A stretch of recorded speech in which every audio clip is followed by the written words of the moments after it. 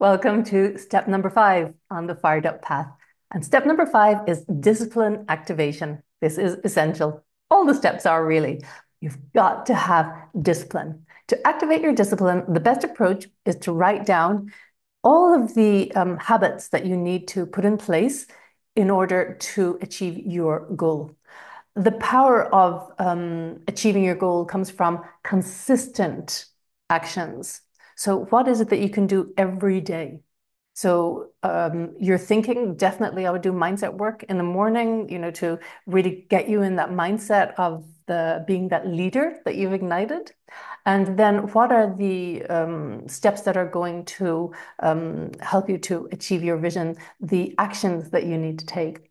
Write them down and schedule them in your calendar. And your calendar needs to be your boss. Stick to that calendar. It's hard to stick to it 100% of the time, but decide to commit to it 100%. And then if you're there 80% of the time, that's already great. Because yes, life happens and sometimes we have to reprioritize our day. We've got to be a little bit flexible, but in general, the more structured your approach is, and to take care of your health, you schedule it in. What activities are you going to put in there? What time of the day are you going to do them? Do them at the same time every day. It's best to stack your habits. Yeah. So I drop my daughter to the train station for school, and then I go to the gym, for example, on my gym days. It's like they're stacked on top of each other. But before I do that, I'll meditate in the mornings, and it's all routines that I'm used to. It's just part of my day.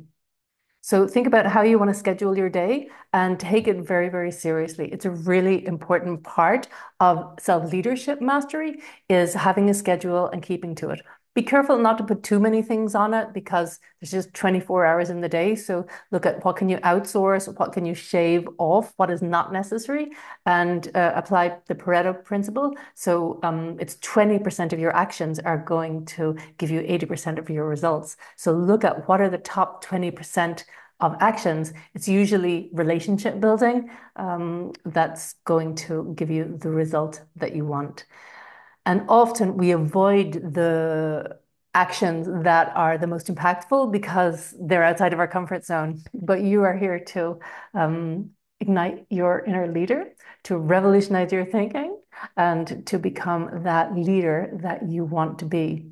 So schedule it all in and keep to your schedule. What I would say is to after a few weeks to evaluate it and look, if you're not managing to keep to your schedule, then it just needs to be modified. And maybe it takes a bit longer to achieve a certain milestone. And also, you don't need to know all the exact path to get to there. What you need is your next step in detail. And then your next step will reveal itself. And then the next step. So you've got to trust all of that and not feel overwhelmed. Just what is the next step I need to take? Always forward motion.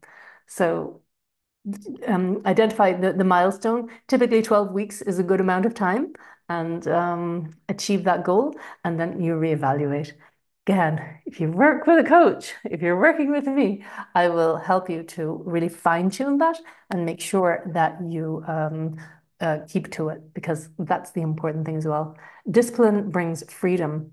Also, schedule in some downtime, and that's where you can really relax and rejuvenate. That's super important part of the process too. Got any questions? Don't hesitate to reach out to me.